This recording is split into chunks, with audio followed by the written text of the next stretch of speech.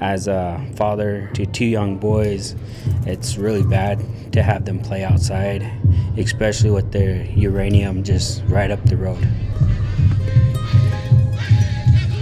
Since back in the 80s, my late uncle has been fighting against uranium mills. In the 90s, he had passed, and we decided that we needed to step up to continue on his fight until we closed the mill.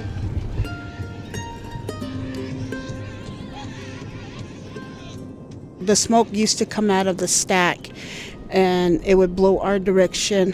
And so I started just realizing that our people here in our community were starting to have a little bit of health issues.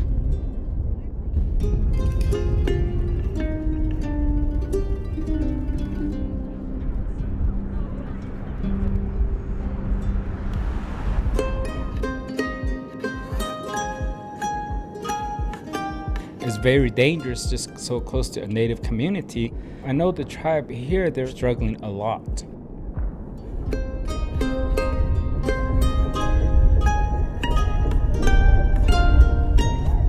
Up that way it used to be nice and green.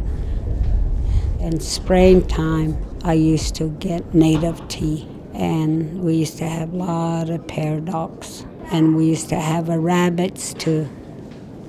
There's nothing now, it's all gone.